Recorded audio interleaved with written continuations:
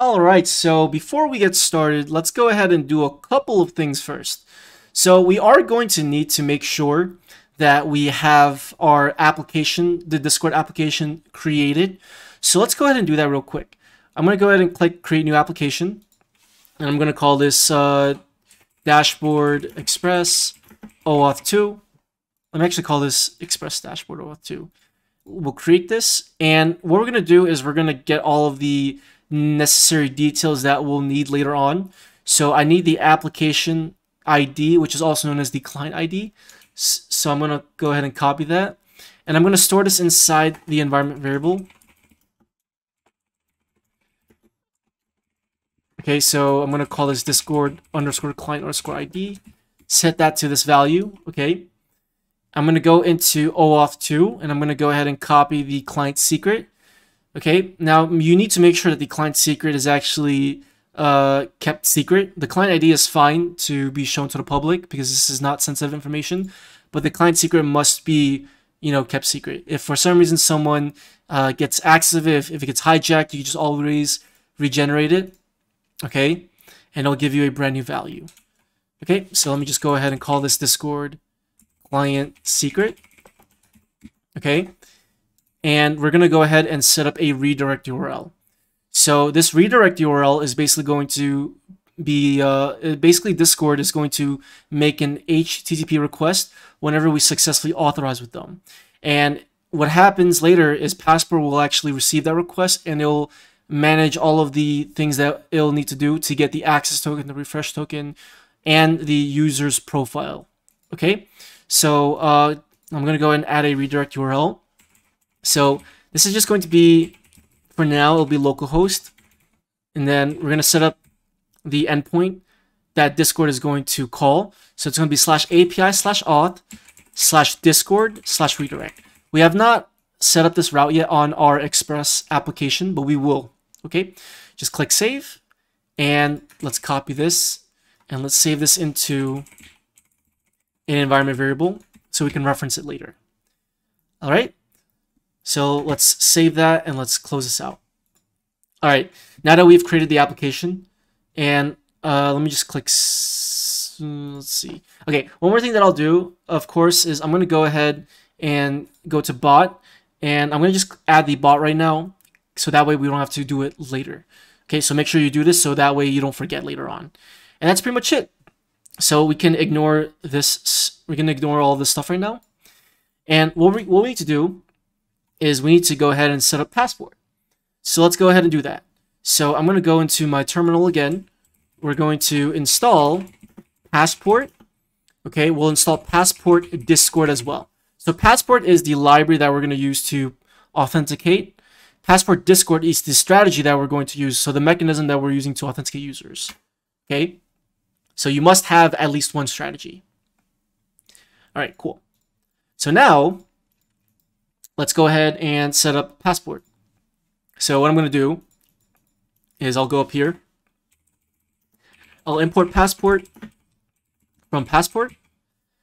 And we also need to install the types as well. So let's do that. So we have to install @types/passport. So yarn add -d @types passport. And we'll also do the same for Passport Discord. Okay. All right, there we go. So that error should go away. Perfect. All right. And what I'm going to do now is I'm going to go ahead and call app.use. We're going to reference Passport. And remember, we imported up there.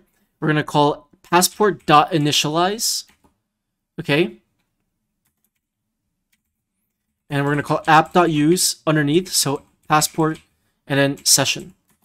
So this will initialize Passport for us. And this will actually configure Passport to use session.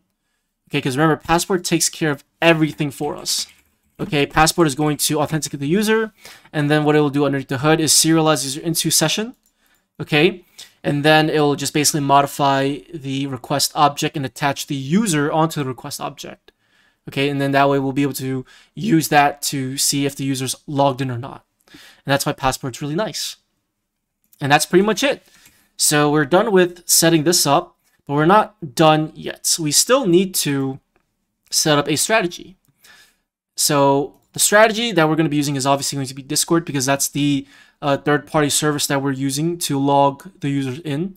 Okay, and so what I'm going to do is I'll create a new file or new folder called strategies. I might actually put this inside, and I'll leave it over here.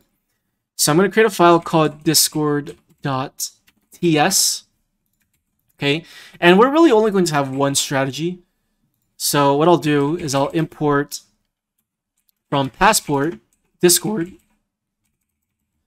Okay, we're going to import this strategy class.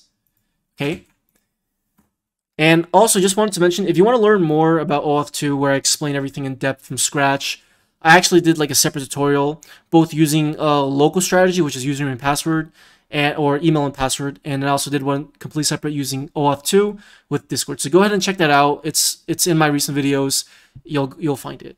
Okay. So let's go ahead and also import passport as well.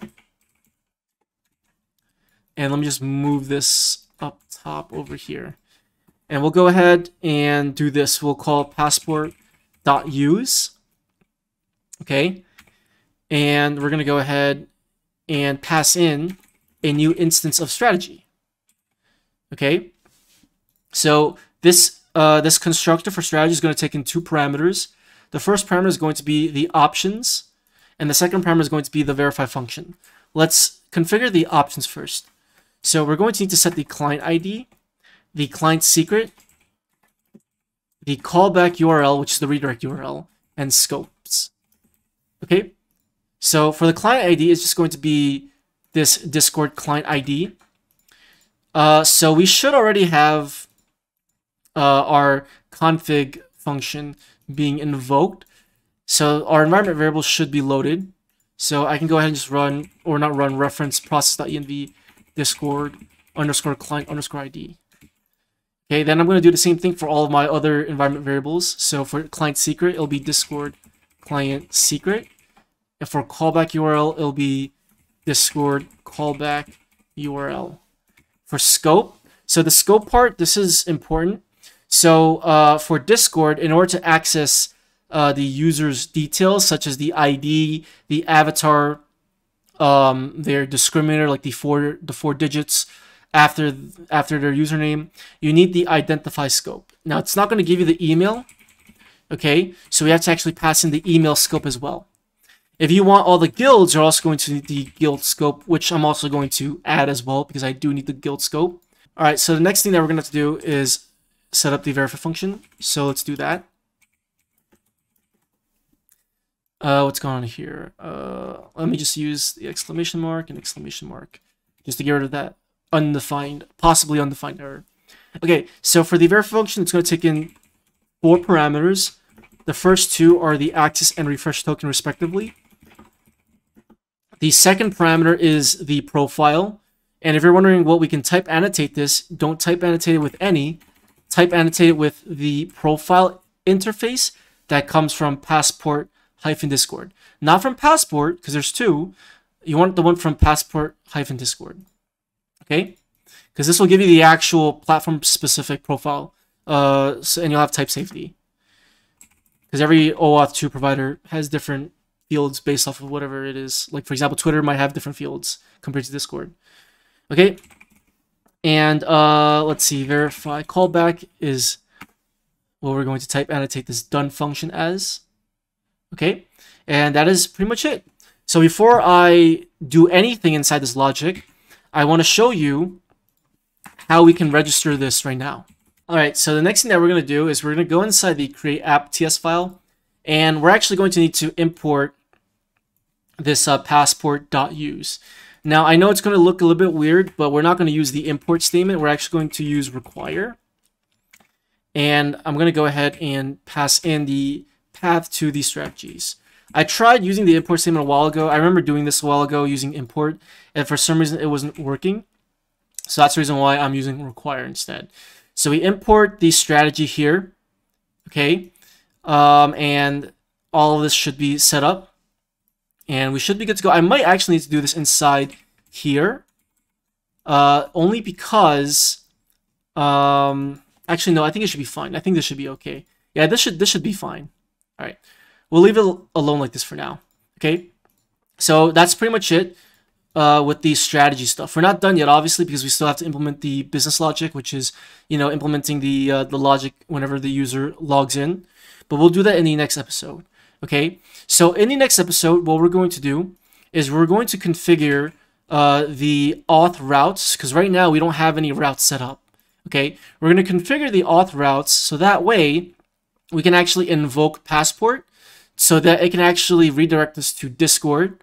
And then when we click authorize, it's going to go ahead and invoke this verify function, which is how we're going to get all the access token, the refresh token, the profile, and everything. Okay, so we'll save that for the next video because we're pretty much out of time. So thank you for watching, and I'll see you in the next episode. Peace out.